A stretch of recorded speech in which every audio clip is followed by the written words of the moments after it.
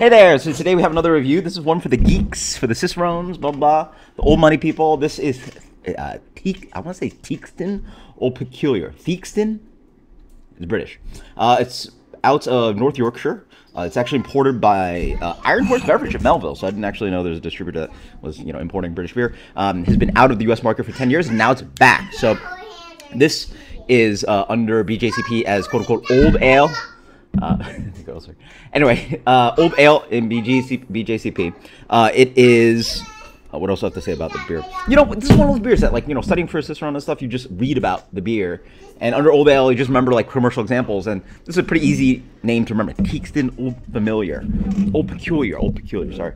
And, I don't know. So what is this? It's very low carb, as you can see. All right, very low carb. Yeah. So 5.6%. So which is actually you think old ale's oh man, it's gonna be 9% like a barley wine.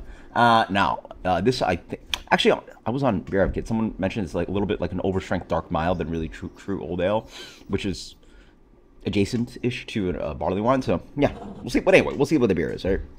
The beer comes in a nice kind of a medium brown, light to medium brown color. Can't tell if it's clear, but nice tan head. Again, not too much carb on it. This beer you would find on cask in UK. So, yeah. So, big rich maltiness, a caramel, tootsie roll, rye bread. A little bit of kind of that kind of just toasted, brownish, crusty bread thing. Also a little bit of ester. A little bit of light cherry character. A little bit of light cocoa dusting too, sort of makes sense with a little bit of that color. Oh yeah, that's just a rusty old, British ale. Really light in the carb, obviously. Nice malt character. Wow, 5.6, nice and sessionable, nice malt forward beer. So follows with rich breadiness, toasted character, a little bit of light cocoa.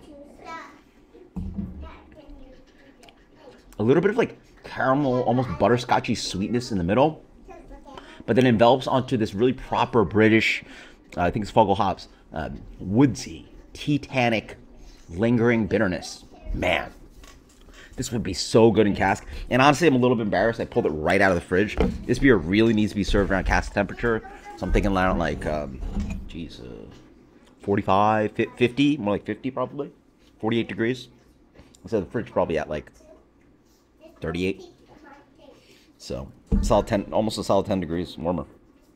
That's nice. They say premium ale. Serve cool, not cold, right? Whereas American beers, everything's cold, cold, cold, cold, cold. Mountains cold, blue mountains cold, blah, blah, blah. So a little better as it warms up. Yeah, that's nice. I mean, boy, this just takes me back to drinking beers at Hogshead. Blows me away. Hogshead, by the way, is a brewery in Denver that is devoted to cask ale. And my friends make fun of me all the time because, when some of my friends have go to the UK, I keep talking about cask ale this, cask ale that, and the running joke is, I'm the cask ale guy, blah, blah, blah, whatever, to me. But yeah, just takes me back to that. Obviously, it's not replicated out of the can and blah, blah, but it shows this beautiful balance of these British ales. It's a nice kind of malt complexity, and then the hops are there too. So, for people that are, in German beer, you generally don't get it unless you're looking at pills or something, right?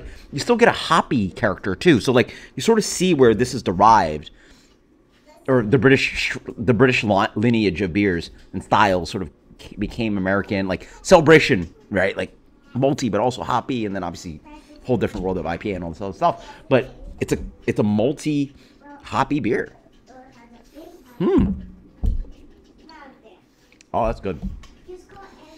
And then, I don't know how they make this beer, but it maybe seems like a touch of oxidative character, too, because, it's supposed to be an old ale, but I don't know.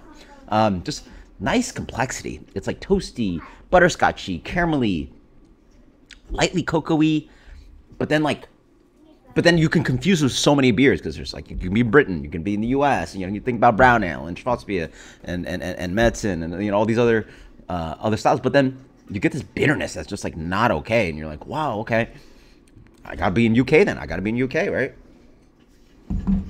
It's only 5.6. Yeah, that's good. That's good. I mean, this is a beer I would just love to have on cask. Don't forget about this. What's this packaging size? 15 ounces, 14.9. I want 20-ounce imperial pints. I mean, 4.5 is actually pretty big. So it's like the better session ABV is around like 3.28, 3.5. But hell, give me 20 ounces of this and give me like 2-3 of those. Oof. Good sessioning. Oof. Oof. Yeah, this kind of beer that I'm really enjoying these days. So.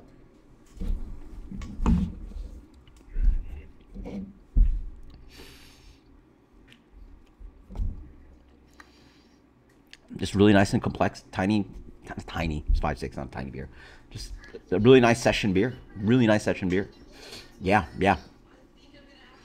I would definitely revisit this. 94. This is so good, so good. Theakston Old Peculier. Don't sleep on this stuff.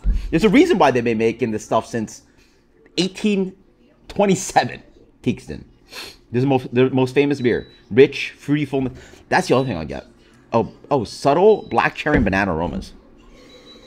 I don't know about the banana, but yeah, could be some like stewed kind of banana breadiness kind of going on. I mean, they're really pushing the ester profile on that, but that's the other thing I did mention. There's a little bit of fruitiness on this. With those British yeast, you're gonna get a little bit of like sweet dried cherry, a little bit of dried apple. The apple for sure is a big one to get in a lot of the British ales.